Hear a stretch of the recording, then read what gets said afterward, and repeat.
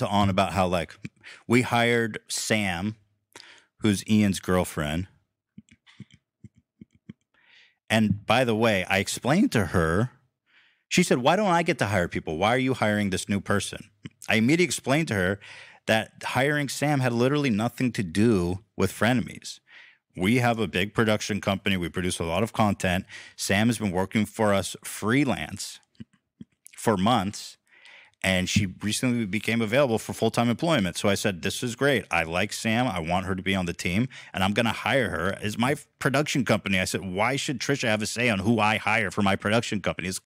It literally has nothing to do with Frenemies. And I explained that. And then another thing that's like really unfair is that she keeps saying things like, one of the employees' girlfriends, who was hired without my consent, again, had nothing to do with you, nothing to do with Frenemies, hired for my business, is the reason why,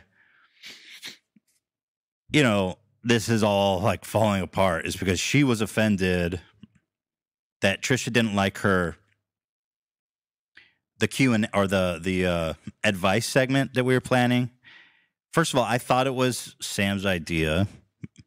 It was just an idea she pulled from a document, but she did the work preparing it. I don't think it really matters whose idea it was. The fact that Trisha was just going to sit there and trash their work was kind of unacceptable to me, because ultimately I have to create a safe work environment for my employees.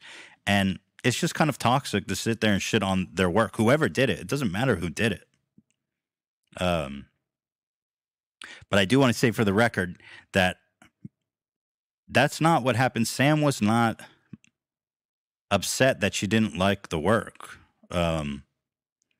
If anyone was upset, it's because she said that she wanted to fire everybody and get a new staff. That made people uncomfortable. Like, okay, well, she doesn't even want to be around me. Okay.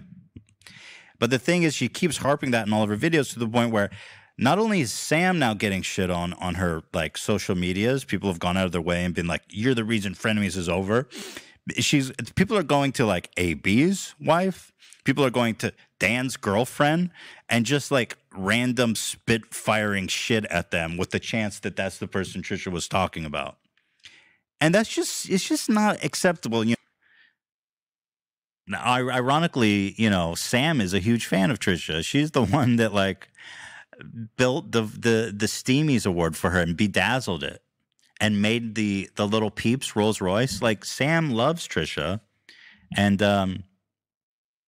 it was just I don't know, it just wasn't cool that she's gonna shit